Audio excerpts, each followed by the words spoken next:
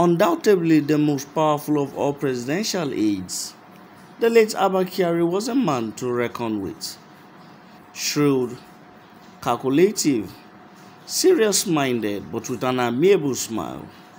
Many who had come across the most powerful chief of staff to the president since the advent of the Fourth Republic will admit he was not one to be taken for granted.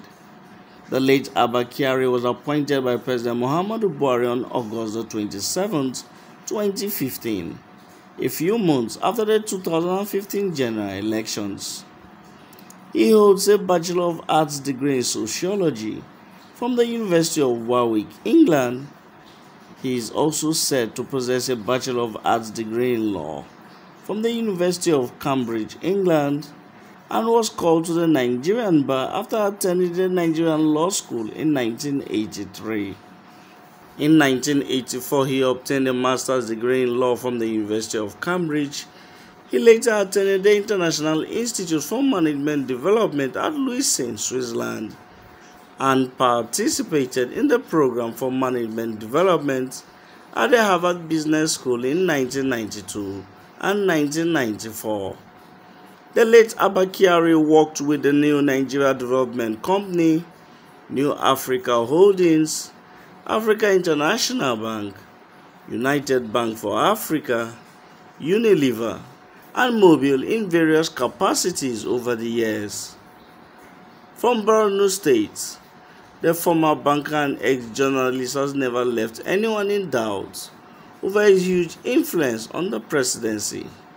As the chief of staff to the president, Mr. Kyari determined who would have an audience with President Muhammadu Buhari, the memos the president would see, the mails he would read, and those not needed around the president, no matter how highly placed they were.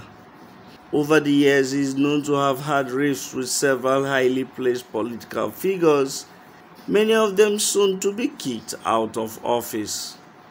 Notably among these include the former Minister of State for Petroleum Resources, Abba Kyari, the former Head of Service of the Federation, Winifred Oyoita, the former Chief Executive Officer of the Federal Inland Revenue Service, Babatunde Fowler, and the current National Security Advisor, Babagana Mungono, the only one that survived Mr. Kyari's acts. Always at the side of the president, many viewed Abba Kyari as Nigeria's de facto Prime Minister. Always seen with his trademark file in hand within the presidential villa, Kyari is regarded as an astute administrator with an eye for details, pushing President Muhammadu Buhari's reform agenda behind the scenes. One who has never appeared bothered about criticism, Mr. Kyari did a successful job in staying focused to the tasks assigned to him by Mr. President. His influence was further confirmed when on August 21, 2019, President Muhammadu Buhari made it resoundingly clear to ministers and appointees of government to go through Abba Kyari in case of any attempt to see him. On March 30, 2020, via a statement, the late Abba Kyari confirmed to Nigerians he had contracted the coronavirus. Mr. Kyari says he was being moved to Lagos for further tests and observation, and that he had followed protocols. On April 18th, about 12:37 a.m., via a letter from the Senior Special Assistant to President Muhammadu Buhari on Media and Publicity, Femi Adesina, the announcement came that Mr. Kyari had passed away on April 17th. It is clear Mr. Kyari will be sorely missed by President Muhammadu Buhari and those operating within the corridors of power. Amadine Uyi, Plus TV Africa.